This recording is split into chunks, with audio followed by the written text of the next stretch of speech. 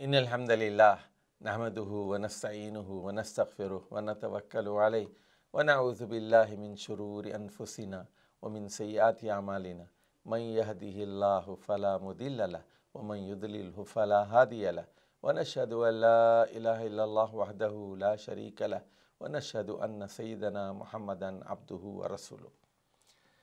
In the previous 4 episodes, we mentioned that every dawah worker must have certain qualities, and we spoke that he should have the right concept of Tawheed, he must have the right concept of prophethood, and he must have the right concept of the hereafter, al-akhirah, and he must love, obey, and imitate the last prophet Muhammad Mustafa sallallahu alaihi wasallam, because he is a role model for the entire mankind.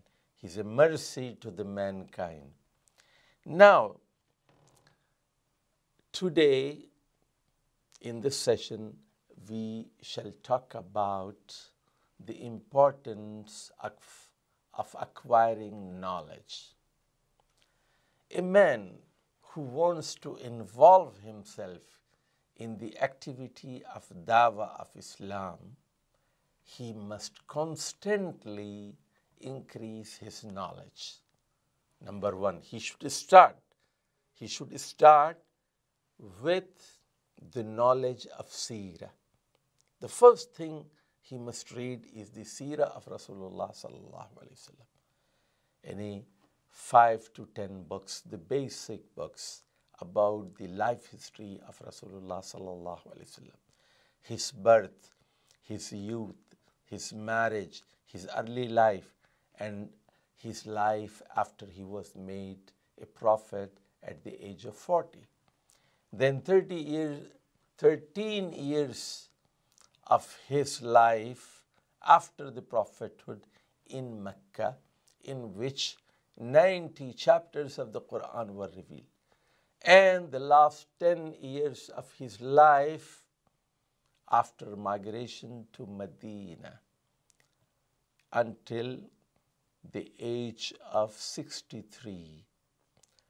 So the seerah is very important.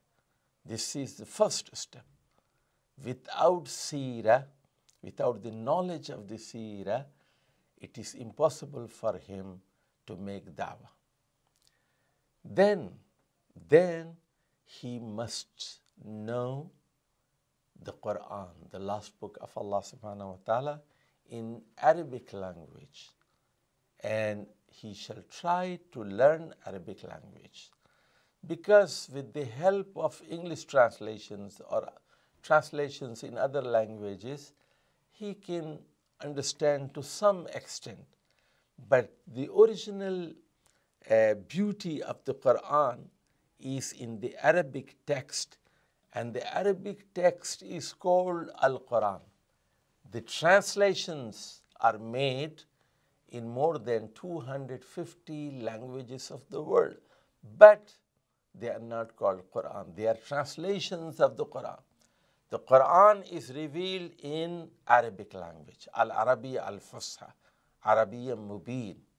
So the dawah worker, it struggles and he learns Arabic language, and ultimately he reaches to a point where he can understand the Quran without the help of translations, and that is what is needed. Then he constantly studies the books of ahadith. As I told you earlier, there are two basic sources of law and knowledge in Islam, Al-Quran and As-Sunnah. So he must have the books of ahadith. He must have Sahih al-Bukhari, which is the most authentic book after the Quran. He must have Sahih Muslim, which is the most authentic book after Sahih al-Bukhari, and so on. He must have a good library at his house.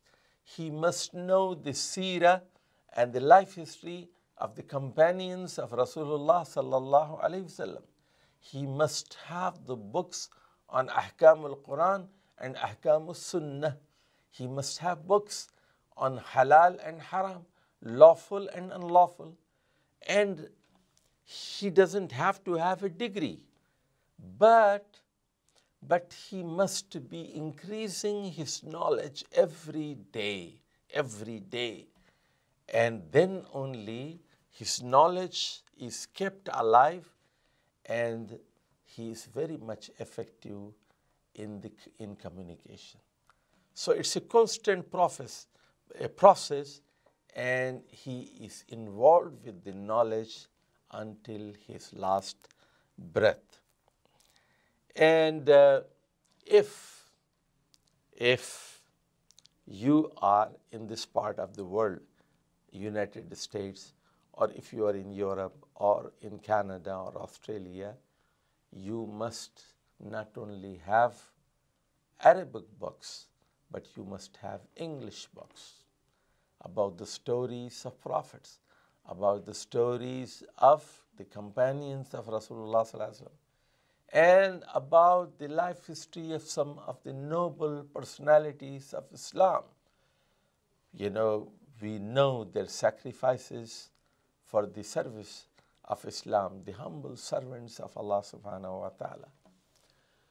So knowledge is very, very important.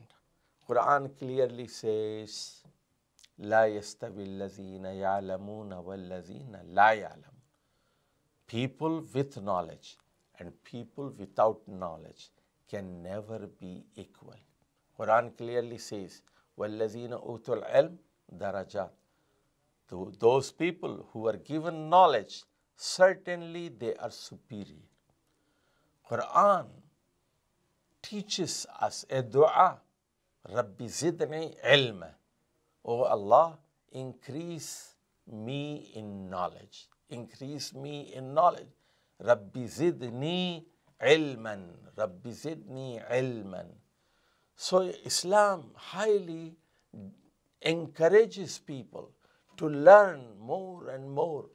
Rasulullah sallallahu alaihi wasallam said, خَيْرُكُمْ مَنْ تَعَلَّمَ الْقُرْآنَ وَعَلَّمَهُ.